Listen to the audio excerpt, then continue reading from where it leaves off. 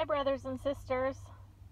I want to do a quick video because I had a quick flash vision the other day and I just haven't been sure where to go with it. It was so quick. I had a vision of the Gestapo and just many different uniforms flashed before my vision, and I can't really remember them too much specifically, but that just perhaps many different things could represent the Gestapo. And I tried to look up an article.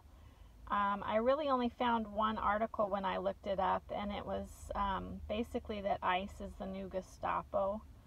But then also the word Dagon came to mind, which was an ancient fish god, and I don't know if it relates to the beast of the sea, but we do know that there have been tensions right now in the South China Sea between China and the U.S., and also tensions between Russia and Ukraine.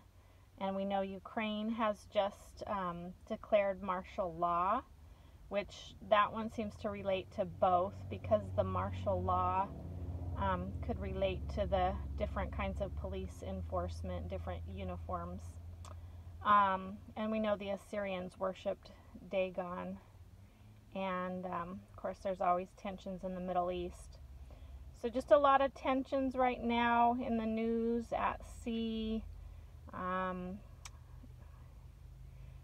Yeah, so if you guys have anything to add to this, go ahead and add it in the comments below. But just some things to watch in the news that I felt like I shouldn't neglect to share. Okay, thank you guys. Bye.